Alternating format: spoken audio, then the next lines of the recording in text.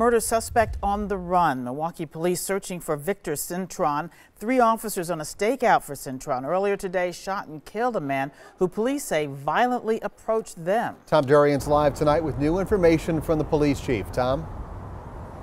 Stephen Carroll, just about 8 o'clock tonight, the police removed the vehicles that were involved from this parking lot here. They were here in the parking lot because they believed a homicide suspect was staying in that beige house back there.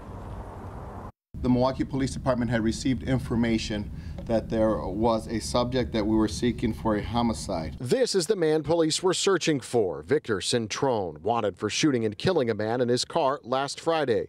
3 officers were in a car surveilling a location near Wind Lake and Maple when the chief says a man wearing a mask approached their vehicle. Who approached that vehicle very quick fashion in a very violent manner, displaying a firearm.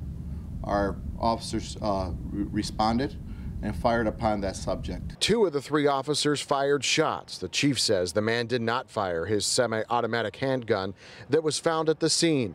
The officers rendered first aid to the man, but he later died. A second suspect ran from the scene. Witnesses described chaos. All of a sudden there was like so many cops here. I've never seen that many in one place. After the shooting, heavily armed officers surrounded the scene and started searching for the original suspect, at the time still believed to be in the area. They forced their way inside this home, where neighbors tell me Cintron was believed to be staying, but he was never found. Others in the area were detained for questioning as detectives examined evidence, including this car with several bullet holes. Neighbors are left concerned about the violence. To stop the gun violence.